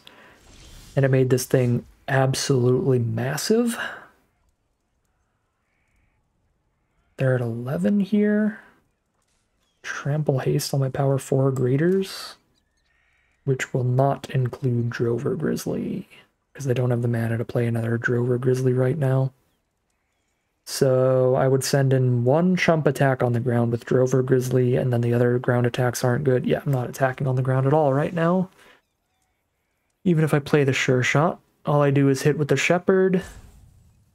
Yeah, no amount of saddling does anything. Alright. And we play the Sure Shot so our future 4-power creatures have haste, and we play the Varmint to get a wide board state, so I could drop a Hasty Grizzly next turn, give my whole board trample with one other Grizzlies, and hope that that is enough to find lethal. 6 mana up, instant speed? Okay, well, that gives us a shot. That is the cast the security and pray for lethal. Saddle a creature. All my creatures gain trample. What is the lowest power? Lowest power is Varmint. Alright, there's the concession. No instant speed removal from our opponent. They cluttered up the board really, really well, but that was a fantastic top deck in the end for the security, with trample to the whole board from Grizzly. If it weren't for that security, we would be in a rough spot against just a single removal spell to stop the Shepherd in the sky. Because again, our ground attacks, we would be losing one creature for free. But the Grizzly was putting in a lot of work with that trample too, so. Alright. I was real scared of whatever they had in hand, but it looks like it's probably just some mana flood for our opponent, luckily enough for us. We are now 6-2, heading into the final boss. Our final game of Magic for today, win or lose. It all comes down to this one. Well, this is a really awkward opening hand. 100% tap lands? I mean, 3 different crimes in hand alongside the Vigilante still seems pretty cool, so I'm gonna keep it. But we need to draw some lands, preferably some untapped lands.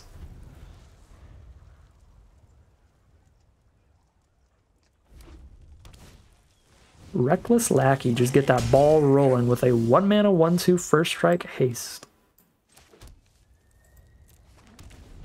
Well, we'll trade 1-drops here with our Steer Clear. I think they don't have the mana to sack and get their treasure yet. So let's just get that out of here.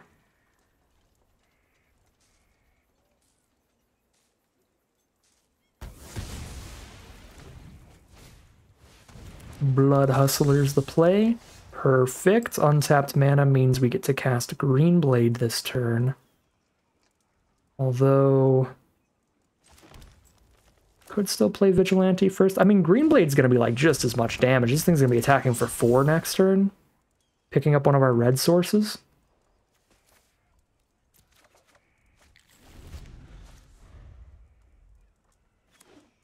Yeah, sending a 4/5 holding up a Take Up the Shield should be pretty nasty. Alright, we're not even going to need to take up the shield here. They've got 3 power. Yeah, even if I just play an untapped land, they can't block well, so I guess I will. In that case, since their blocks are already bad, that way I can cast Vigilante and hold up Take Up the Shield. And then I still have a crime to commit next turn, even if I don't want to cast removal. I just play Abraded Bluffs. I crime land them in the face, and our Vigilante's a double striker. It's Speaking of committing crimes, this can do it every turn for 1 mana, which is going to keep getting counters onto the Blood Hustler. So that's a pretty filthy combo. You can load those counters up. What is this? Gain control of a creature till end of turn, untap it, give it haste. They only have 1 desert though, so they're just not doing that much damage. Okay. If they've got a 1 mana way to sacrifice a card, that's going to be devastating. I think there is one though, right? 1 mana, sack a creature, draw 2. At least we find a good block here, since their mana is committed to sacking Greenblade. Is there a 1 mana sack a creature, shoot a different creature? That would suck.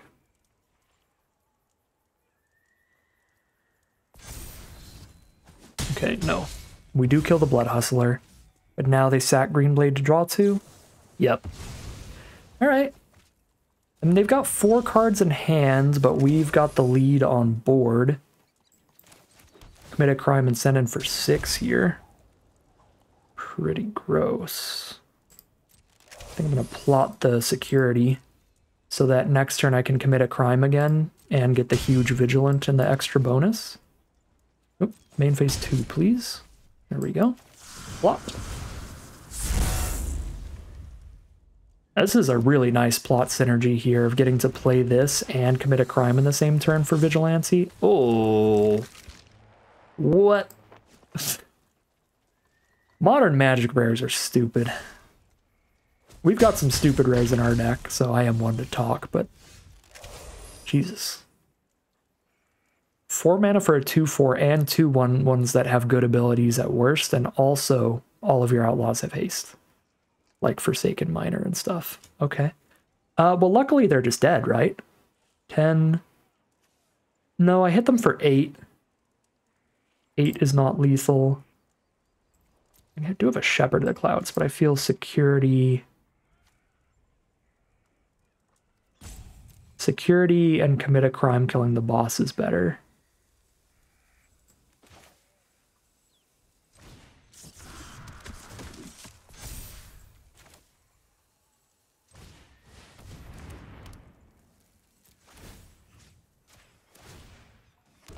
Put them to 2 life. If our outlaw had haste, our mercenary here, then they would be dead. At knife point, all of their creatures have first strike during their turn, but only during their turn, so it doesn't help them on blocks. They're at 2 life, so I don't think an instant speed way to commit a crime really does anything here, because it's already lethal if we let it through. Or if they let it through, they've got 1, 2, 3, 4 blockers against 3 attackers. Even 1 removal spell doesn't get there. Yeah, we just play Shepherd. And I think it's fine to just do that post-combat. Yep. Boop, boop. And then Shepherd. And this should be a winning game from here, looks like. Ooh, they do get another 1/1 from this thing. Forgot about all that bonus text. That's decent for them.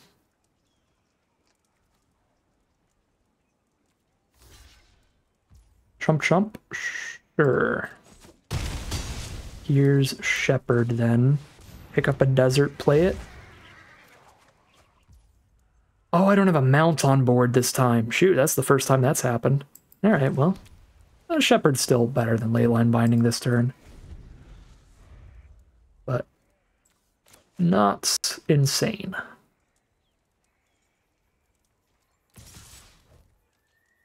Okay. Take 4 and then just kill them on the crackback. They only have 2 blockers up. Yep. Just play land for turn. That is super dead. Well, no, 3 blockers up. But they're at 2 life. And I can tutor a ping land to kill them. I don't have the mana to Leyline Binding and tutor up a ping land, so let's just go for the ping land. Again, I don't need to pre-combat it, because whether or not I commit a crime, Vigilante just kills them if it gets through. Oh no, they gain a life from the Blood Hunter too? Oh, yikes. Hold up. Well, I just kill the reach creature then, right? Yeah, if I kill the reach creature, we just deal 4 in the sky. Okay, this was almost real bad, but if they just can't block a flyer, they're dead.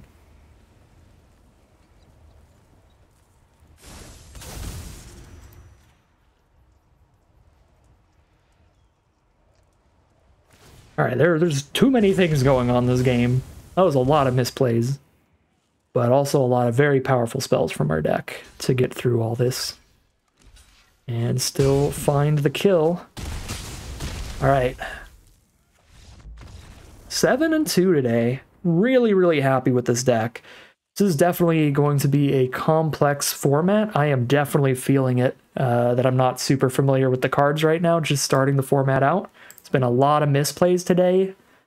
Luckily, the deck idea, the drafting all went super, super well, so despite playing pretty sloppy today, we can still find our way towards a 7-win run just by having drafted a super powerful deck. So really, really happy with our drafting today, even if the gameplay was real rocky there a lot of times. I think the green blades were insane. These things were going much later than I think they should in the future. Been really happy with those. These Grizzlies played a lot better than they looked. All of the mount cards in general, being able to do the Shepherd thing was nuts. This thing was as powerful as most of the rares in the format, honestly, this Shepherd the Clouds. So really just overperformers all over in this deck. Everything was pretty phenomenal in here. Smuggler Surprise was kind of whatever, but I wanted to try it out. Because I was like, it's kind of whatever. I mean, it's not like, it doesn't look bad, but it doesn't look good. And it wasn't bad, but it wasn't good. So, I don't know about that one still. Yeah, I don't know. Not a lot to say here. Really fun event. I think pretty much all these cards played pretty dang well. Yeah, I mean, I'd recommend drafting basically everything that we drafted today. All these kind of cards are really solid, but especially all of our like uncommons and higher. We got some really powerful stuff there with the triple green blade and the Shepherd. The Buried in the Garden, Lassoed by the Law style enchantment-based removal was great. And then, of course, our rares were busted. Ornery Tumblewag and Annie Flash are wild, wild magic cards. So a lot of winning off the back of just super powerful cards, but that's how it does. If you open the powerful cards, you draft them, you play them, and you win some games. That'll be 7-2, a maximum prize run for our very first draft of the brand new format. But that is going to end today's video. As always, I'd like to thank my patrons and YouTube members for their support, as well as you for watching the video. If you're interested in seeing some more like this, you can always like, comment, and subscribe to tell the YouTube algorithm to send you some more in your recommended feed. If you'd like to catch me live, you can check out the Twitch channel in the link in the description below. And if you'd like to support the channel directly, you can check out the Patreon link in the description below. But other than that, as always, thank you very much for watching, and I'll see you again soon for some more Magic Arena.